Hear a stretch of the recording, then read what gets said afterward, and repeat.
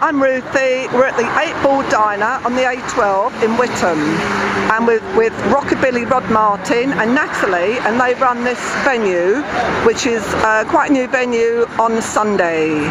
So hi Rod, how long has this venue been going? It's 3 months this has been going now. And how often? Is it every Sunday? It's every first Sunday of the month. Okay, will that be all round the year? Or that's year round, yeah. Wow. And what's the full address of this? It's the 8 Ball Diner, London Road, Whittam, in Essex. Okay. Right, so we'll have a little tour around, because it's inside the diner. It's a sort of American style diner, and they've got DJ and all sort of lovely food. And outside it's all classic American hot rod vehicles. So we'll have a little tour around, have a look at the vehicles. Right. Okay, so let's start here in the corner. Nice little hot rod here. It's a Giant Herald base, 27 bodied hot rod, hand built by the father of the lad who drives it. Yeah, he's only young, he's only 24, very lucky to own something like this. Okay.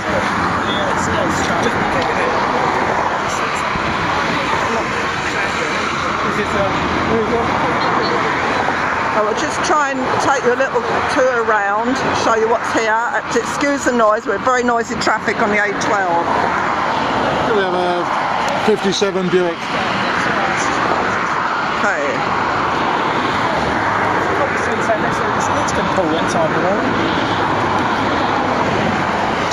We've got a nice example here of a Oldsmobile 88. Was that a Rocket 88?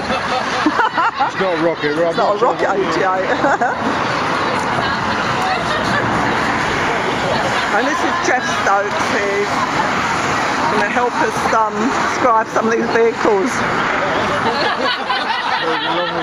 Vauxhall Velox, same body shape as the PA Cresta. This looks a later one, probably just early 60s, something like that. Having a look around earlier, going by the rear lights. And moving on next to it, we've got a 55 Chevy Bel Air.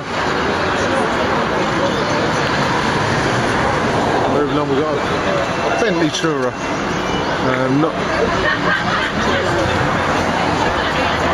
The Bentley Tourer? Yeah, not sure of the origins of this one. Maybe one of the replica ones.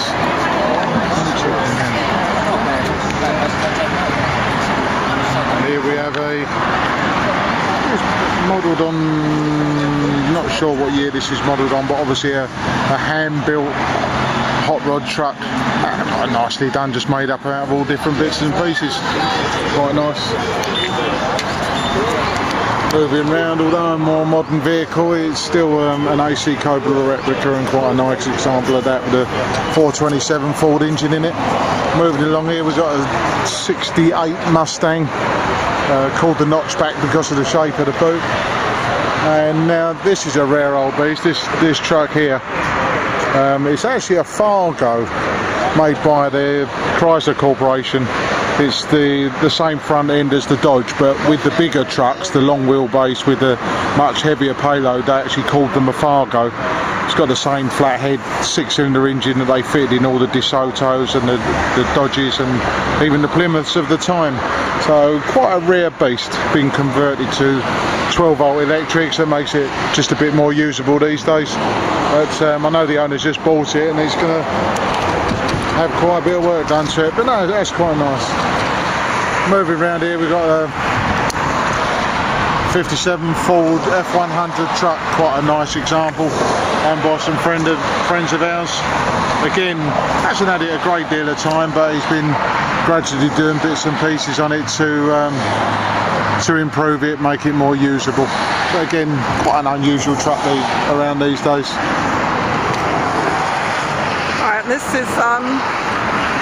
This is Ken's Nomad station wagon. 57 Bel Air Nomad. There's only probably about 6 of these in the country. Obviously a member of the Tri Chevy Club. I know Ken's had this many years now, and it's his baby. You never ever see it dirty, and always very nice condition. A stunning example of quite a rare car. Going along next to it, we've got the good old Prefect 100E. Again, I think this has been bought for a project, so it's going to be done up and possibly a different size engine in it and that sort of thing, but it's a good basis to start with. And here we have our own vehicle. Yeah, this is our own. This is a 1961 Chrysler New Yorker, and it's the only one in the country. It's actually a four-door hardtop, so it's the only four-door hardtop in the UK. There's a few others, but they're different body styles, but this is the only four-door hardtop.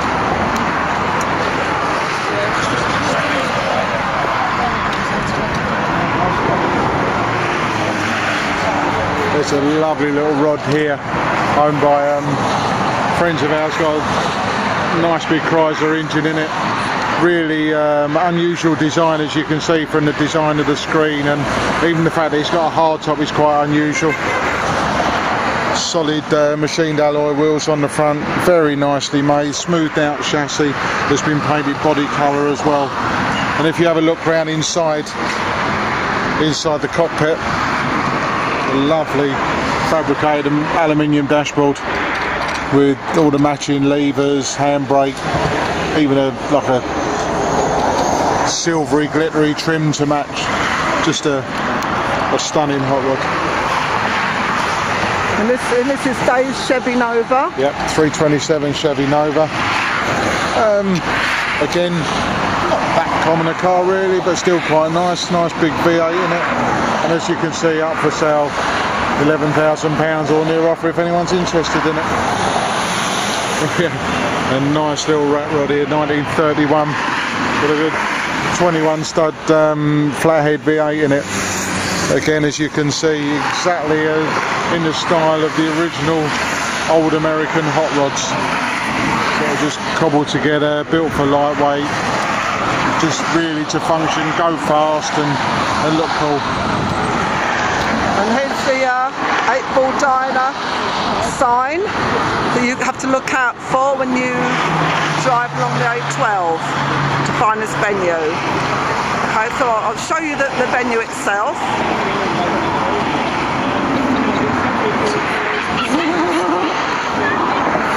Here's Natalie and Rod again, who run the venue, and we just had a lovely little tour around.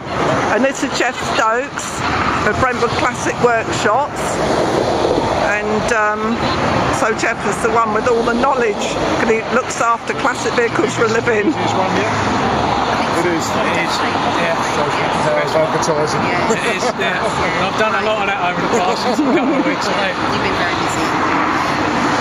The thing is also, it isn't only just the Rockabilly and the 50s hot rods.